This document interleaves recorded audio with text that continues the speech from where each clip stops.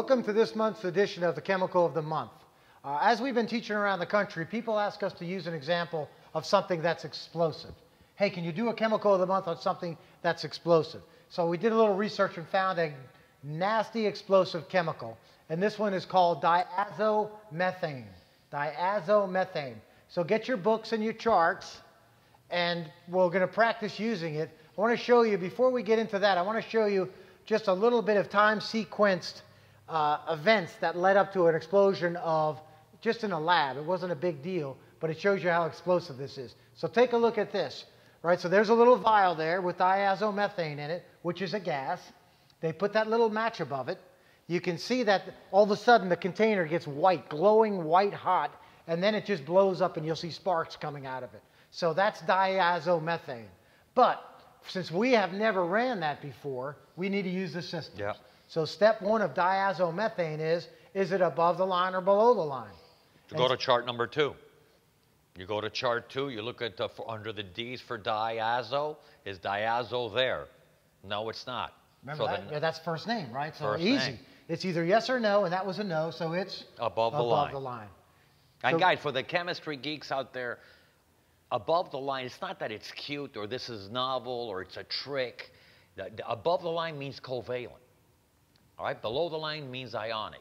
Or above the line, same thing as above salts the line. and non-salts. Salts and non-salts. It's just, that's that chemistry we studied at the National that Fire never Academy. worked. Right, it's a We great memorized class. it to take a test, and we ran a call and didn't know what the hell we were doing. Right, nobody, yeah, right. So when you run on a call, we just want you to know immediately if it's ionic or covalent. But instead of teaching you formulas, we just give you the periodic chart. If the name is there, then it's below the line because you said yes, and it means it's a salt. It's an ionic bond.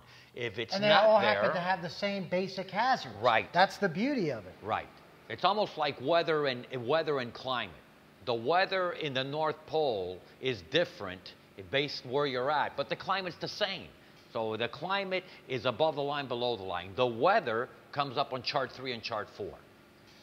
Okay, so diazomethane is above the line. Above the line. So it's a gas that's heavier than air, that's toxic, that's flammable, that's a corrosive acid. There's fluorine in it.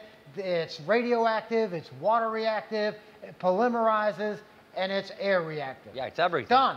Done. So right now, a gas that's flammable and toxic, I'm thinking Ternacki or an SCBA. An SCBA. And since it's flammable and toxic, I better bring a flammable and toxic meter, which is my 4 gas. So if you look at the above, everything to the right of the bullet is a hazard.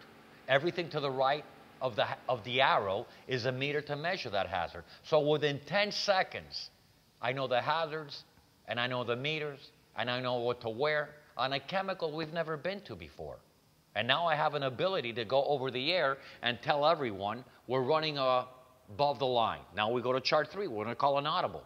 We're going to call an audible. So we start up in the upper left corner for any part of diazomethane in the upper left carbon and hydrogen flammable clue box, and I see meth there. So as soon as I see yes, that tells me I need to go down versus going to the right. So then I see methane. So I think to myself, Chris, is that a red 3? And I say, well, that's the best match I have. Yes. But that diazo at the beginning, who knows what that means? That could be damn important, that diazo, but I don't have a clue what it means. So when will I find out what diazo means? When I get to the book and I look at hazards. Okay, so I'm calling this a red 3. You could call it a red 1 still. No big deal, but we're going to the book now. So look up diazomethane in the book. What page is that, Chris? Page 92 on the bottom. Now, if you had a chemistry degree or you went to chemistry or you teach chemistry, I know, but don't ignore your knowledge. Bring that make the chart richer. I know that diazo means this, and then I'm going to confirm it in the book. Di means what? We did it with oxygen difluoride. Di means 2. 2. Right? Because there's 2 letters. If it said tri, it would have been 3. So 2 of what? Of azo. What does azo mean? Azo. You don't know what azo means? Right. I don't. Yeah, that guy just ran a red light. What an azo. So what azo means in chemistry is nitrogen. Well, what's the big deal with nitrogen, Chris? It blows up. Nitrogen, yeah. Yeah, nitrogen, TNT, nitrogen. Picric acid, nitrogen. Nitrogen blows up. So Right? when he knew that, that's great information, but we didn't know that. You know, so he knew that, we didn't, so we go to the book. Now, right? now I'm going to go to the book. Does it blow up? You guys tell me. Yeah, I mean, you got 10 seconds. Does it blow up? Look underneath LEL. Flammable Explosive. gas, that. And it's all capitalized and in brackets. That's the author yelling at you. Hey, Azo, this blows up. And then, so that trumps everything now. I got a gas. Is it flammable? It's got question marks. What does that mean? Question mark means, yeah. Listen, your wife walks into the room and says, hey, I think I'm pregnant. Go get a meter. Right? She's pregnant. Get 2 meters. Till the meter meters. says she's not. So when you hear a question mark, hey, I think I'm pregnant. Go get a meter. So everything, a question mark means what? Yes, Yes, or no? yes. How do you confirm it? Get a what? Get a meter. Get a meter. Yep, the appropriate meter, right? The appropriate meter. You don't bring meter, an right. LEL meter to see if she's pregnant. No. Right, you got to have the right meter. So when you talk about, check this one out. What about Flashpoint? Why does Flashpoint say NA? Ain't none. Go look at the word that's next to ain't none, in parentheses, gas. It says it doesn't have one because it's a gas. Remember what flashpoint means. It's the temperature. Point means temperature. L is the state of matter. What's L stand for? Liquid. So that flashpoints are for liquids and solids, not for gases. So let's talk about toxicity. So check this out. This is a flammable gas that blows up, and look at the ideal H. 2 ppm. 2 parts per million. Phosgene was 2 parts per million. Yeah. It's as toxic as phosgene. Super toxic. Where are the vapors going? Molecular weight 42. Get me a ladder. I'm going up there where it's not. Right? Right? Right. But this stuff blows up. If I'm on a ladder, can I get killed on the ladder? Sure. What makes this stuff blow up? Remember what to read. Note. Note means it's freaking important. Read it. It may explode violently. When? On heating, exposure to sunlight. So if you're in Seattle, this shit's safe. But if you're here where it's sunny, we got issues. On contact with rough edges, such as ground glass. Now, that's how sensitive this is. What about ground dirt?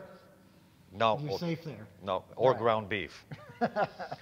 Yeah, so this is the part of this. You know, I start prioritizing in my brain. Which one of these can kill me? Well, flammable gas can kill me. Toxicity, I got my SCBA on, so that's not going to kill me. But if this stuff hits a rough edge or sunlight, it can blow up and kill me.